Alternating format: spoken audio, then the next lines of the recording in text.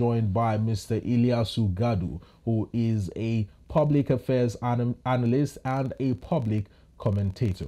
He's in the studio and he will be throwing more light on some of these national issues that are trailing the newspaper headlines today. Hello and good morning, sir. Yeah, good morning. How are you? I'm very well, thank you. Hello, viewers. I'm glad to be here. It's a pleasure to have you on the program. Thank you very much. I'm happy to be here too. Well, very quickly, let's swing into motion the issue of the Asuu strike that has been lingering in the country for a very long time. We've seen strikes come and go. We've seen students enroll for a 4-year course and end up spending 5, 6, 7 years due to strikes. And yet again, the wind of Asuu strike is blowing across the country. Asuu has met with the federal government, and as usual, the meeting is inconclusive, which has been reconvened to September 6th. What do you make of this new development that is rather very discouraging to most Nigerian students? Yeah, it's quite unfortunate, really, because the issue of Asuu has become like a recurring decimal in Nigerian public affairs. And it seems the government and the university teachers do not seem to have a meeting point about what to do.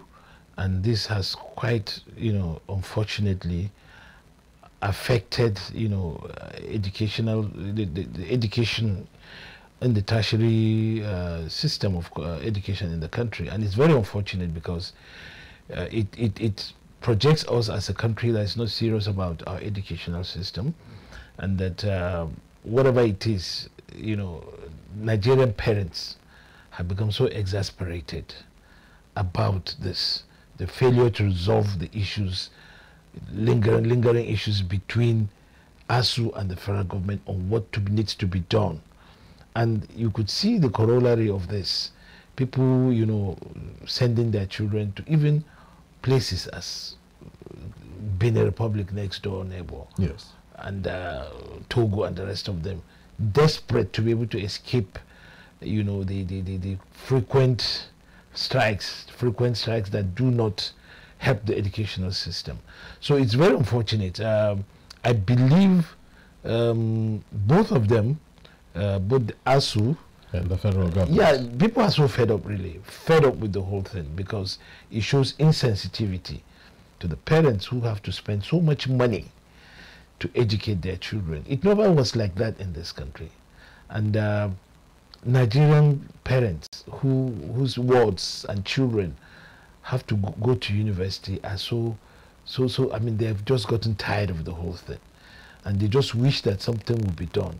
It appears that the federal government, which is the what do I call it now, is not doing what it needs to do. And the Asuu people are not considerate of their demands. Well, it appears that there are always demands on the table from Asuu to the federal government. And government after government, successive regimes after regime, tend to proffer solutions to these demands, maybe halfway, maybe fully, but there is always a demand, a bone of contention coming from Asuu quarters, which in turn distresses the federal government and also distresses the students who are at the receiving end of this battle of elephants. Yeah, it's true. I mean, when two elephants fight, as in this case, the federal government and Asuu, it's the grass that suffers. And I would like to advise, really, it's an advice I'm giving as a Nigerian and also a parent,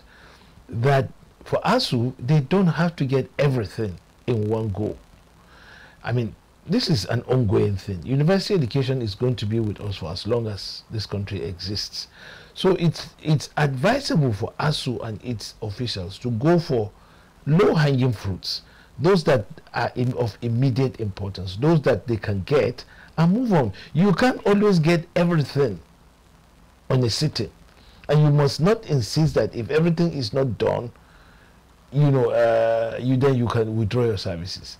You are not doing any favor to the students, and you are not doing any favor to the parents, because times are hard. It takes quite a lot to train or to educate a child, and if somebody has put all that money together to be able to bring up their children in school, and then they get, you know, this sort of niggling issues, really, then it's really, really very unfortunate. And both the Asuu, I can understand from the point of view of the government that, okay, things are hard, we cannot allocate all the funds we have to this, what these people are asking for.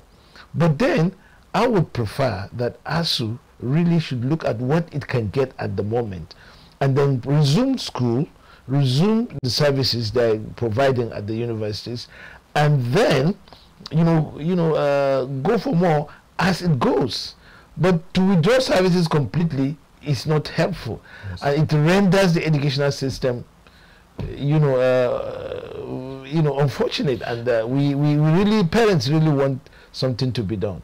I mean, people used to have some sympathy for Asuu, but with the continued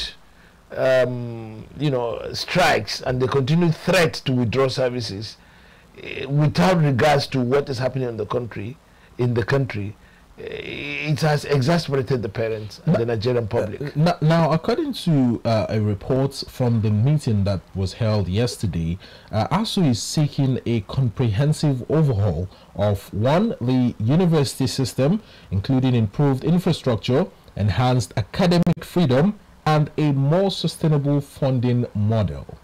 If you take a look at these 4 items, infrastructure, enhanced academic freedom, and more sustainable funding model, 3 actually, there is still another one, which is the release of revitalization funds for universities, renegotiation of the 2009 FGN Asuu agreement. Now let's take it from the very top. An improved infrastructure. What do you make of our university structures across the country, considering the fact that also there was something in the news this morning that a disco has a Lagos disco has disconnected the University of Lagos's electricity due to unpaid tariffs. Firstly, are our educational structures in the tertiary system really that much of an issue for us to be considering going on a strike? Well, I will talk from my own perspective, because I would say I'm one of the old school. Yes. I schooled at the time when universities were well structured in terms of infrastructure, in terms of services, in terms of a lot of things. I would say that yes, during my days, I mean, university in Nigeria is a place to go. We had foreign students even coming in to school here in Nigeria, in fact struggling to come here. Students not just even from within the West African sub-region, but from outside, as far as India and other parts of the world. Yes. And it was something to behold. You went to the universities in Nigeria, you see the campuses serene, you see the infrastructure quite, comparable to any university around the world. Yeah. So and that is because there was a lot of emphasis on providing the atmosphere for people, because it's not just about really going to school, but you have to school in an environment where it is serene and attractive, because you are producing the leaders of tomorrow. And in my days, yes, this way you could find those. But now the university system has become failure to reform the university system, providing infrastructure as part of improving the educational system. Yes. Because students in my days, students went to university, went to lectures in lecture theaters, in rooms that are well provided with furniture and all that. Yes. And now what we see, my last visit to one of the universities, I couldn't imagine. You could imagine a situation where students are crammed in a room, no place to even sleep well, to even read, and then some even were cooking in the hostels. And then a lot of things that water is not, well provided, and as you can hear in the case of University of Lagos now, light, the power has been cut off. Yes. Because of non-payment of, or rather backlog of tariff. So all these things are, the university system has not been immune to all the deterioration of the systems in the country. Every other system you and I know, or you have experienced in the past, yes, has gone bad now. And this is failure to reform not just the university system, but the entire country itself in terms of economic, social, and other aspects of life. So the universities are not there, but that is not to say that it is permissible or it should be excused, because you could compare the graduates of those days and now. Graduates of those days came out of environments that were serene, that were conducive, and they had opportunity to learn under the atmosphere that was really good, as opposed to what is obtainable. What is obtainable now? Could this also be the reason why Asuu is demanding enhanced academic freedom? Now, this is a rather vague demand. Enhanced academic freedom. What do they mean by enhanced academic freedom?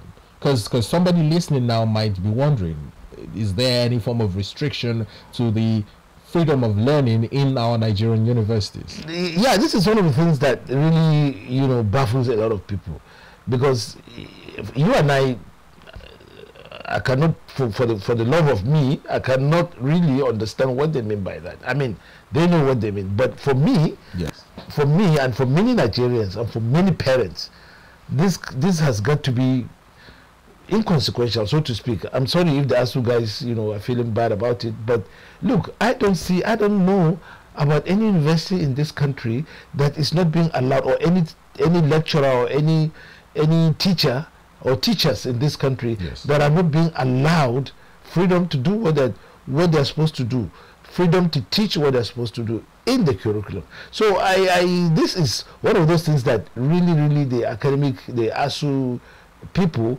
should really not bring it to the table. It's something that is what I would consider as low-hanging fruit. These are things that are not really just peripheral. Yeah, let's go for the main things. The things that, if you talk about the structure of the university system, the structures and the improvement of the infrastructure, and also in terms of funding, adequate funding to these universities, and also the universities will also put the beam of light on themselves, because some of these things are things that the university administrators have to answer questions for. Why is it that in those days, when the funding was not as much as it is now, things were being done? Why is it that now we have this? The Asuu should, if you want to come to justice, you have to come with equity. Yes. There are some of the things. Yeah, some of us would want to appreciate the demands, or appreciate the position of the Asuu, but we also want the Asuu to set the beam light on itself, because some of the things they're asking for, or they're accusing the government, is right there with them. The university administration, some lecturers, some vice chancellors administration actually embark on projects that are frivolous, projects that are not even up to standard. Because if you look at the university, the first and second generation universities, if you look at the infrastructure they had, they were infrastructure that could last, and subsequent administrators were required to improve on them, because they were built at a time when the code of infrastructure was strictly obeyed. Now you go to most universities, you see infrastructure that do not even fit that environment. Now maybe if we talk about enhanced academic freedom, could we also look at it from the point of view where things like sex for grades is now 18 in most Nigerian universities, most federal universities, or even state universities, and also the issue or the menace of cultism, which has hampered a lot of people, a lot of students from freely and openly carrying out the studies that took them to the universities in the first place. Could this be the reason why Asuu is calling for enhanced academic freedom? Some of these vices that have been trailing Nigerian universities ever since. Well, I don't want to second guess the Asuu. They have to explain what they mean by that so that we can understand what they're saying. But my own understanding of it is maybe the Asuu people are not happy or are alarmed at some of the practices that are happening in the universities. As you said, the sex for marks, grades, which has become quite very serious in many universities now. And there have been one or two cases where some university people, lecturers and professors, have been found guilty of such practices.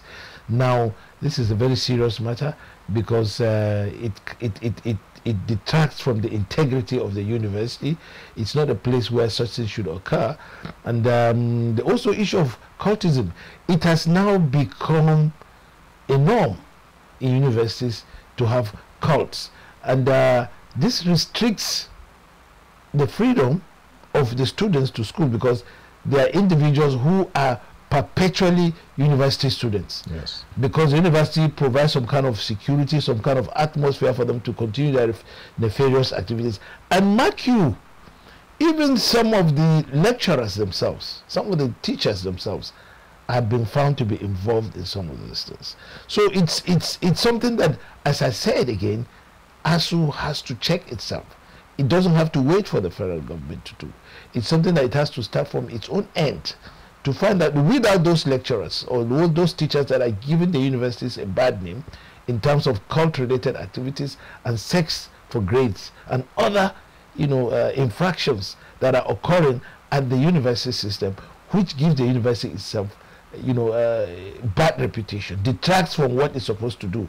And this does not have to be what the federal government should do. It's something that the ASUU itself has to do. Well, this appears like an internal rot, an internal deterioration of the system, which is, subsequently creating this rift between ASUU and the government. They are not handling what they are supposed to handle internally in the first place. Yes, that's it. That's it. Because, I mean, what would the federal government do if a professor, for instance, decides to say, look, if you do not buy my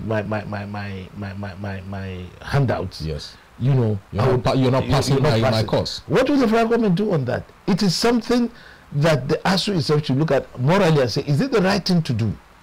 Must you? In my days in university, we don't. Handouts are optional. Nobody has to force you to buy or to collect handouts. We even tell our lecturers sometimes we even reject the handouts. We prefer to be given the references, to go to the library ourselves and get out this, because it was rigorous. Now, if you rely on the professors or the teachers' handouts alone, you might restrict yourself from getting the knowledge you're supposed to get, yes, and to expressing yourselves. So in those days, but now it has become mandatory. Professors mandate students to be able to get there. In fact, they allocate marks, because those marks are sold via the sale of handouts. Yeah, via the sale of handouts. And the issue of sex too for marks, it's something that has become too rampant in now. Universities. Exactly. So are you now asking the federal government, is ASUU right really in asking in including it as part of their demands to the federal government, and even belly aching about it? Still talking about demands, recently the federal government rolled out the student loan program, which a lot of university students have been able to get access to. It came as a beacon of hope to many Nigerian students and families who have children in Nigerian universities as well, who might be facing some sort of financial constraints. However, ASUU is also demanding for a more sustainable funding model. In terms of funding now, are we talking about funding to the universities, or some of these policies that the federal government is rolling out to help mitigate the hardship that the universities are facing? Don't you think that perhaps they're not being thankful enough to the federal government? Yeah, this is what I say. Sorry to say that, but some of our lecturers or some of our people in ASUU have found some kind of joy in being unnecessarily truculent, not being able to sit down and look at the things from a very reasonable perspective. I mean, I'm not speaking on behalf of the federal government. I believe the federal government too has quite a lot to be put on the spot for, yes, in terms of these issues.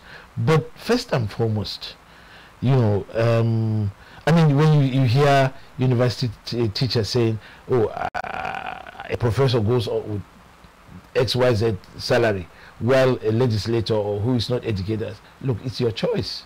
If you want to join the legislature, go and resign. I mean, you're free to contest. You are free to contest. But you can't, because of that, now hold the university system to ransom. Because the society allocates, responsibilities based on it. I'm not saying it's right, but then you have to ask yourself whether what you are doing is right. And in this particular case, the federal government, out of its own generosity and understanding, has said, okay, we want to roll out this policy to be able to help assist the students to access loans. For it's happening all over the world. In many countries you go, students go to school based on some of these considerations.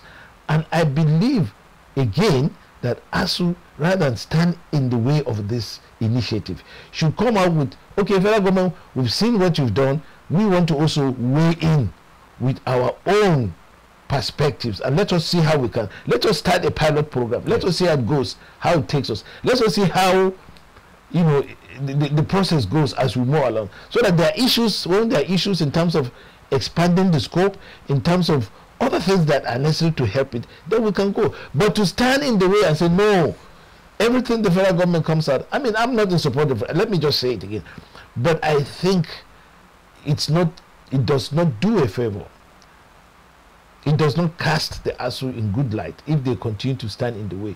Because at the end of the day, it becomes like every Asuu regime or every Asuu executive, yes, feels that there's something that they have to get out of the federal government's pockets. Not only that, every Asuu executive feels that wants to compete with the other Asuus for who has held the government by that part of the anatomy yes, that you and I don't want to talk about. I understand. So they want to say, oh, during my time I did this. This was my own time. We're going to be, so it's so it's now a competition of who is the fiercest Asuu executive. Yes, successive Asuu executive. It doesn't help anybody. It doesn't even help the Asuu guys, because the responsibility of running the university system starts with them. It's not with the federal government.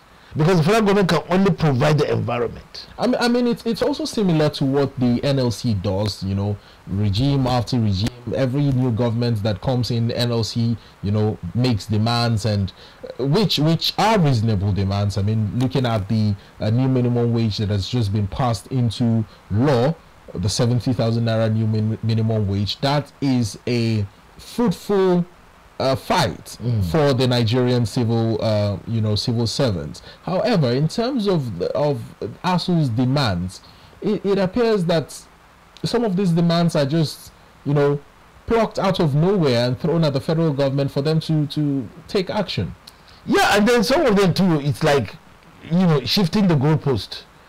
When the federal government or the government brings out something and say, look, hey, hang on, we have this policy, I think it's good, let's see how it works. Yes. And then, because the Asuu has taken a position of opposition, opposition to whatever the government does is opposition. So even if it's a good thing, Asuu would not take responsibility. Okay, let's run with it. Let's see how it works. Let's see how we can tweak it along the line when we see some of this, some of the issues that come up. No, it must be opposed for whatever it's. That's the raison d'etre of the whole damn thing. Yes. And then it makes Asuu to be constantly ill at ease, constantly at war with the government for no just reason. Sometimes, yes, people have become so tired of these things, really, because it appears that what the Asuu wants to do all the time is to oppose the government. Even if, like the student loan scheme, it's a good initiative. Yes. I mean, we should give the government the needed credit. The credit, because, and it's a beginning. It may even go into something bigger, but it's a pilot scheme. Take it with you, run it, tweak it, and bring back suggestions. Okay, we've seen along the line, this is what we observed. We need to emphasize here or de-emphasize. I mean, it's an academic union filled with intellectuals. Exactly. So certainly, that is what I'm saying. They should start with more modified models. Exactly. To the federal government. Exactly. So, and I believe a lot of them too had served previously in the federal government. Yes. And they should be able to say, look, based on our experiences at that level, we think we have one or two things to say to add to the demands, and two, if making the university a better place. because that is the incubators of our ideas and the people who actually train the future leaders. So they should be able to look at that from a perspective of their own responsibility. All right, let's hope that they also take a look at, the entire system as also part of their responsibility, and not just delegating things to the federal government to do. Yeah. Well, still talking about strike actions, the NLC president, Comrade Joe Ajero, is honoring the invitation of the Nigeria police at the force headquarters in Abuja today. Now there's tension as national officers, state councils, affiliate unions are on standby at the force headquarters, as well as state commands, to show solidarity with the NLC president. We hope to bring you live feed from the force headquarters in the course of this program. But that is another issue that has been in the news lately, but prominently this morning. Comrade Joe Ajero has been invited by the police under allegations or charges of terrorism financing in relation with the hashtag End Bad Governance protest that just held recently in the country. Firstly, do you think that Comrade Joe, who openly washed his hands off the hashtag End Bad Governance protest, could have had a hand in any of the uprising that took place in the country recently? Well, for me, from my own perspective, I think it's a catch-22 situation, in the sense that, either way, we need to, the police has a duty, really, to do what it's supposed to be doing. But the onus is also on the police to prove its point. You cannot just wake up and accuse an individual, a very important individual like that, of terrorism, of very, very grave allegations, which would lead to maybe reasonable charges on him. Yes. Because if it is proven that he was involved, proven without reasonable doubt, because this is an accusation that is very heavy. These are accusations that are very heavy, and they have to be proven. They don't just have to be based on conjectures or based on innuendos or based on the whims and caprices of people in the police or security setup. Yes. Because, once this has been proved, and it can only be proven in the court of law, in a competent court of law. The police says it has its charges and all, and the process has to go through, through to the courts, competent court of jurisdiction, yes, to prove that, yes, we actually have proof that Joe Ajero has been involved in this. And then that has to be, it has to be not with malice or with malice intended. Okay, so it's the ball is in the hands of the police, and this is not a kind of case that you have to be, toyed with, trifled with, because it's about the security and of the individual and the security of the nation. So if the police cannot prove its case, then there's got to be, the police authorities who have been censured and taken to task over it. I mean, at a time when Asuu is threatening to go on strike, the NLC is also threatening to go on another strike if any harm should befall their president. If you remember, sometime early this month, there was an attack at the NLC headquarters here in Abuja. A certain floor of the building was attacked, and this was late at night. To this day, no information has been given by the Nigeria police or any other person with regards to who carried out that attack. Now, documents were carted away, books and other documents were burnt. Do you perhaps think that somehow this invitation by the Nigeria police could be linked to the attack that took place earlier this month? Well, whatever we talk about here now, yes, is going to be based on conjecture, because the details of those events and the allegations forwarded by the police put forth by the police against Comrade Ajero have to be proven. And these are, as I said again, let me emphasize it, these are not things to be trifled. I know these are very, very tense times. In fact, I will go forward and call it more or less like a summer of discontent in the country. And these are based on existential issues in the country. Things like, you know, the hunger, a lot of things happening. Yes, and people nerves are afraid because of, you know, happenings and developments in the country. And the police will be under a lot of pressure to be able to, you know, bring up, or rather to be seen to be doing something about some of these things, while also understanding that the Constitution allows people to go on legal, peaceful protests. So the police should not be seen as trying to impede that with frivolous allegations. If I come out and say, look, Chijoke, your face is this and that, I'm not able to prove it, the onus is on me to prove it. Because beyond reasonable doubt. Yeah, beyond reasonable doubt. It's not just to say, oh, we've seen it. And then they should be able to also, you know, allow Comrade Ajero to observe his fundamental rights. This is not a matter of just detaining him and then doing some kind of, you know, charade and bringing him up and down police stations. You take him today, you detain him today, you take him to another. We don't want that. Okay, yes, fine, you should do your work, but it has to be proven. Because if it's not proven, and the police should not be seen to be involved in things that, you know, are trying to impede. People have a right to come out and protest. Yes. People have a right to come and express their views about what is happening, especially since they are being affected by what is happening. So they have a right. You cannot be buying a bag of rice at 100,000 and say people should not cry. They have to cry, as the Constitution has allowed them to cry. And the police should understand that they should not be seen as trying to impede those rights of the people to come out and say what they're saying. But having said that, the onus is on the police to prove that. And they should not, in the process of trying to prove it, restrict the freedom of Comrade Ajero or any other person that is protesting against this, as long as it is lawful.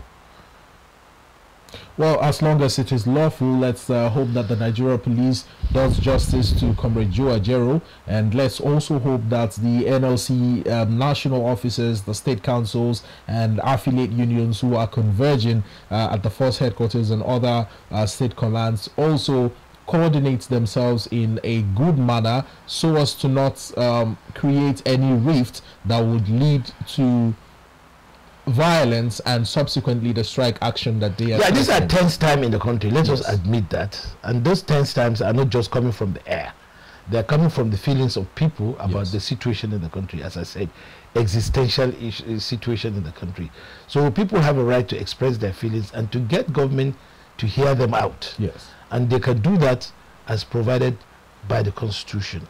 And the police should not impede that, should not be seen by any way to impede peaceful, lawful protests and expressions, because the Constitution guarantees it. And if the charges leveled at Ajero is in line with police or the security forces trying to impede those rights, then they are working against the Constitution and the rights of the people, and we should not allow that to happen. Well, let's hope that that doesn't happen. And to wrap up this discussion, we just have about 5 minutes remaining.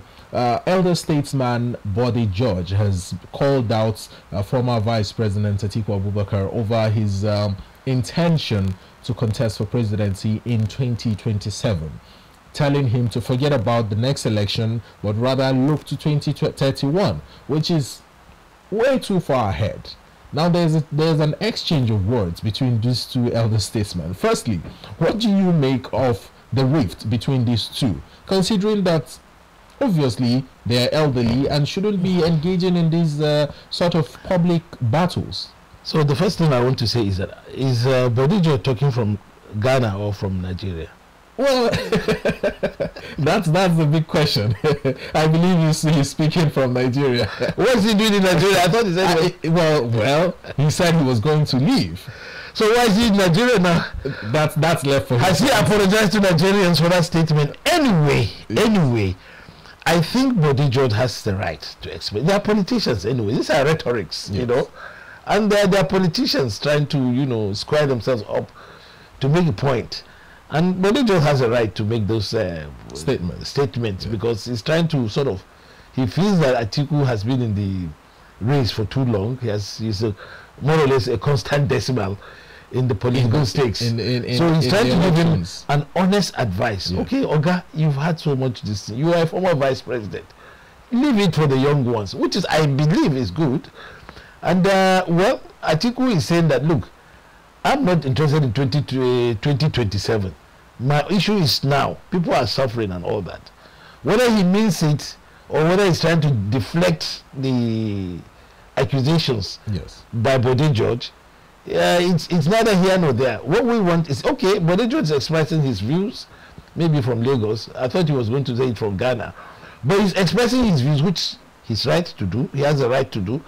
And the two of them are this. But the real issue that affects Nigerians today is the existential issues of hunger and all that. Atiku lives in Dubai. Occasionally he comes to Nigeria. Bode George is supposed to be in Ghana. So they should leave the Nigerians who are suffering from what is happening to face the hardship.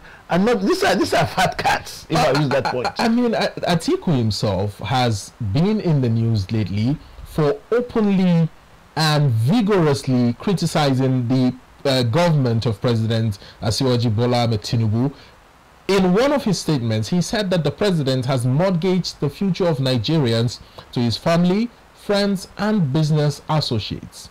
He has been making a lot of comments. Do you think that perhaps Bode George is speaking on behalf of the president, countering Atiku for the many comments he has been making towards the president? That's why I'm surprised that Bode George is talking about is countering the president, because he had said he was going to leave. Yeah, so I'm so surprised. But anyway, even Atiku himself said if he came to power, he was going to sell. If he managed to get to power, he was going to sell some of the country's assets to himself and his friends. So what's new here? What's new? Atiku himself said it, didn't he? Well, he did. He did. He said if he gets to the presidency, he was going to sell the country's assets to himself, and even pointedly said NNPC. So maybe Tinubu is taking Atiku's advice. But I would like to get out of the fight between these two guys, because look, this one was a former governor. Yes. In what is called Ondo and Ekiti now, and he's a general, a brigadier general, equivalent of brigadier general, Navy Commodore. He retired, and he's doing well apparently. Atiku, I can't say more about him because he lives in Dubai and occasionally comes to Nigeria to see a former vice president, a former vice successful businessman, and I mean he has it all. So he has it all. So, but the people of the country are suffering. The people of the country are facing hunger issues. The people are angry at a lot of things. And you see these two fat cats talking about exchanging pleasantries, so to speak. All right, I'm afraid this is all time will permit us to take on this particular segment, but I must thank you very much, Mr. Ilyasu Gadu, for finding the time to come on the program. Let me ask you a bit. Yes. Can you borrow me your beard? Well, after the show I will do that. Okay, thank you very much.